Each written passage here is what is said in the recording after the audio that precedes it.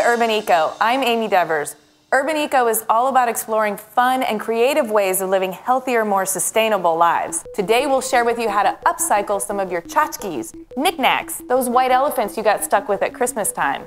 We're going to work a little Urban Eco magic and show you how to turn them into decorative succulent planters. For those that are unfamiliar with the term, upcycling is the process of taking something that might seem like trash or just a really cheap item and transforming it into a work of art or a practical tool that has real value. There are a variety of objects that you have either lying around your house or you can find at your local thrift store or even a yard sale that will be perfect for this easy upcycling project.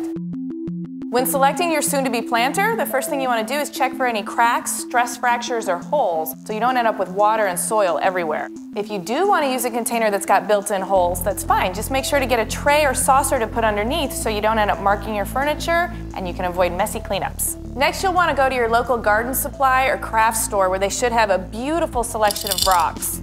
You can also use tumbled recycled glass. These are a little bit harder to find, but man, what a stunning visual effect.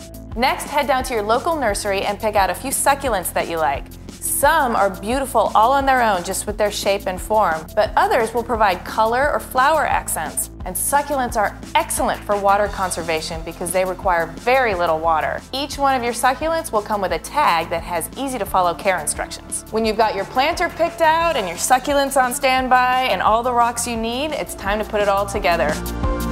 First thing you want to do is put in a base of soil and then design your plantscape and then put a layer of rocks on top. And then ta-da! Look how stunning this looks. It's so easy, anyone can do it.